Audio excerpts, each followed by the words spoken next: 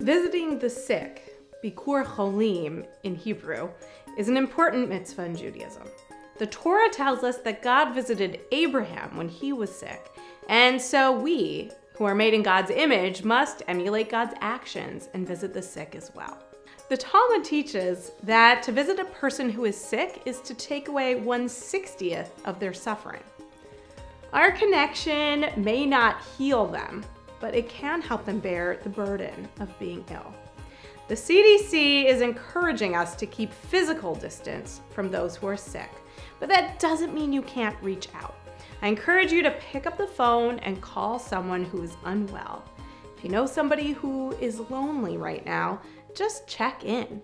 Because we can't gather together as a community doesn't mean that we can't act in a caring way. In fact, it's more important now than ever.